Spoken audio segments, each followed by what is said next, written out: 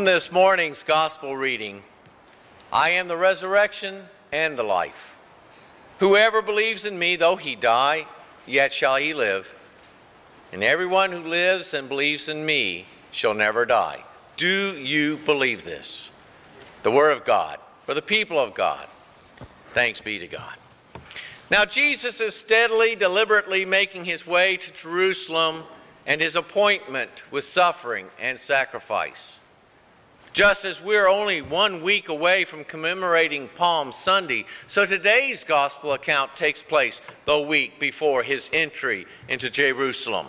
Speculation ran high. The religious types were tired of him and sought his demise, but the crowds were enthralled with him, which thwarted their desires to kill him. So tensions mounted. Jesus actually went across the Jordan to keep out of the religious types' reach. This was where his public ministry began after his baptism by John, sort of what goes around comes around. And while Jesus and his disciples were waiting across the Jordan, word came that a good friend, Lazarus, was sick, on the verge of dying. His sisters, Mary and Martha, had sent word to him. When he heard the messenger, his response was, "This illness does not lead to death. It is for the glory of God, so that the Son of Man may be glorified through it." And rather than hurry off to Bethany, Jesus elected to remain exactly where he was, away from Judea, for a couple of days. And then he rose and began his journey. Let us go back to Judea again, back into a region where he was pressed by the expectations of the crowds and resented by the religious types. The disciples understood the danger. "Rabbi, the Jews were just now seeking to stone you, and you're going there again?" But Jesus had a journey to take and a schedule to maintain. What was coming was what he had prepared for his entire life. He tries to calm their anxiety, prepare them from what's coming next, telling them, "Lazarus has died, and for your sake I am glad that I was not there, so that you may believe. But let us go to him." So Thomas, called the twin, said to his fellow disciples, "Well, let us also go, that we may die with him," because this was going to be a dangerous journey.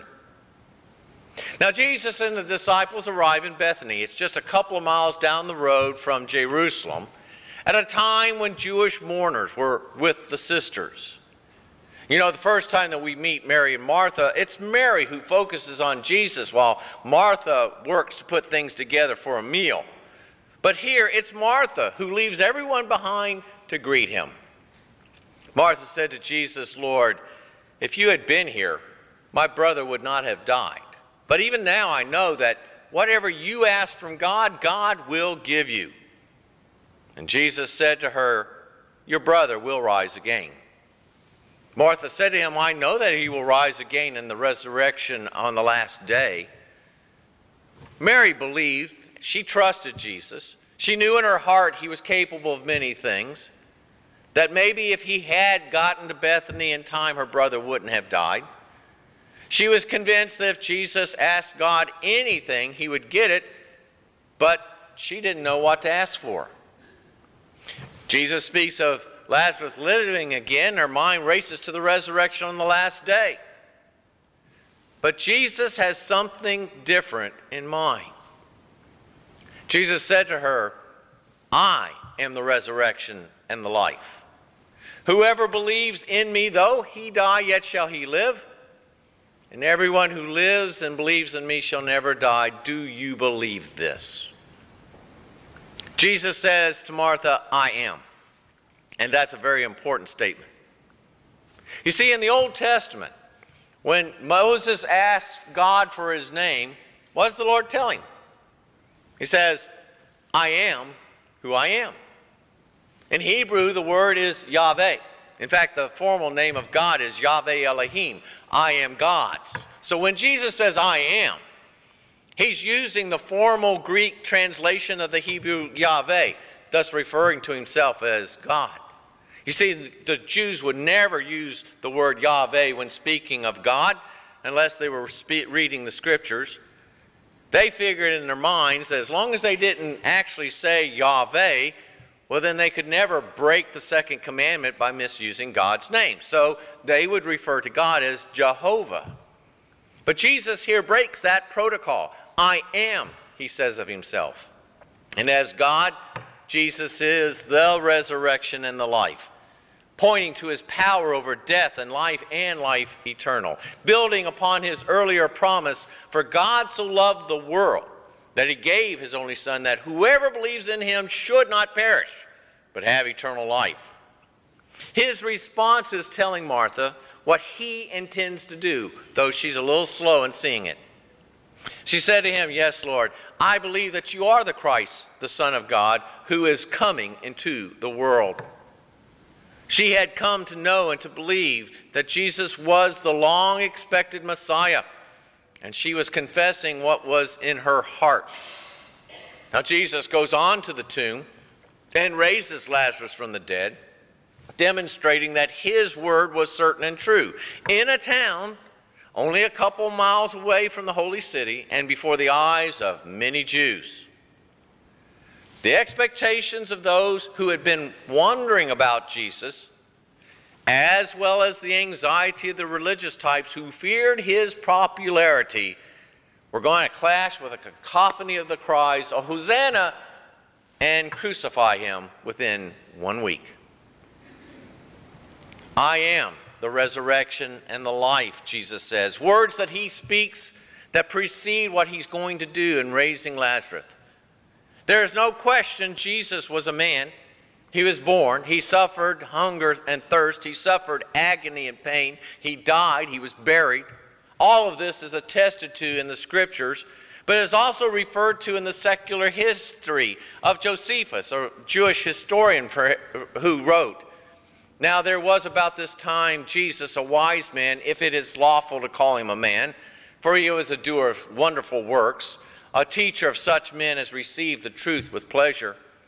He drew over to himself many of the Jews and many of the Gentiles. He was the Christ," end quote. But the Bible tells us that he was also true God. John began his gospel account saying what? In the beginning was the Word, and the Word was with God, and the Word was God, and the Word became flesh and dwelt among us. So as a man, Jesus would die on the cross. But as God, that death redeems sinners.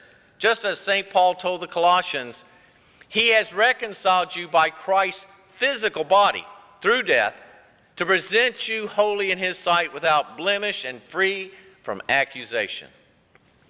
This was Jesus' purpose for coming to the earth all along. Even as he had told his disciples, the Son of Man came not to be served, but to serve and to give his life as a ransom for many. Jesus Christ, true God and true man, fulfilled the law perfectly in our stead so that God's forgiveness would be given and our salvation made sure. For when the time had fully come, God sent his Son, born of a woman, born under the law, to redeem those under law, that we might receive the full rights of sons. As Jesus says of himself, I am, he backs up what he promises with the power of who he is. Jesus tells Martha that he is the resurrection and the life. And of course, he demonstrates that moments later when he calls Lazarus to leave the tomb alive once again. 2 weeks later, he will walk out of his own tomb, just as he told the crowd after healing the blind man, saying, I lay down my life only to take it up again. No one takes it from me, but I lay it down of my own accord. The cross is where he's headed. His tomb will only be a resting place. Just as St. Paul says, he was raised on the third day according to the Scriptures. And he appeared to Peter and then to the 12. And after that, he appeared to more than 500 of the brothers at the same time, most of whom are still living, though some have fallen asleep. Then he appeared to James, then to all the apostles. And last of all, he appeared to me also, as to one abnormally born.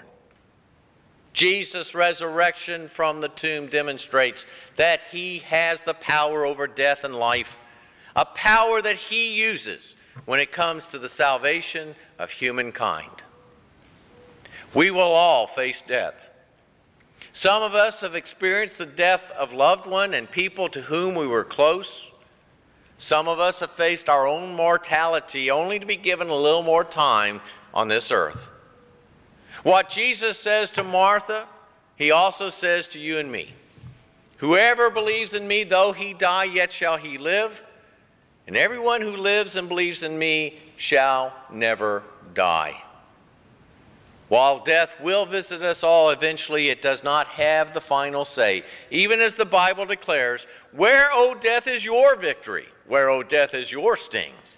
The sting of death is sin. The power of sin is the law. But thanks be to God, he gives us the victory through our Lord Jesus Christ. Thus, Jesus' question to Mary is the same question that we need to answer for ourselves. Do you believe this? If we truly understand that God made him who had no sin to be sin for us, so that in him we might become the righteousness of God, then we know that everything Jesus did, he did it for us. When he was ridiculed and scorned, he took it for you. When he was beaten and humiliated, you were on his heart and mind. When he cried out, Father, forgive them, you were one of those for whom he prayed. And when finally he cried out, it is finished, redemption was completed for everyone in the room. And when he burst forth from that tomb on that first Easter morning, our salvation was assured for all eternity, even as he had promised, because I live, you also will live. In essence, Jesus is not just the resurrection and the life. He's your resurrection and your life. And when we die, our tomb will also be but a resting place for us until that day when Jesus takes us to be with him in heaven. Since though we die, yet we shall live. So send forth your Holy Spirit, Lord, that we may believe and live in Jesus Christ our Savior. And all God's people said, Amen. Now may the peace of God that passes all understanding keep your hearts and minds in Christ unto life eternal. Amen. Let us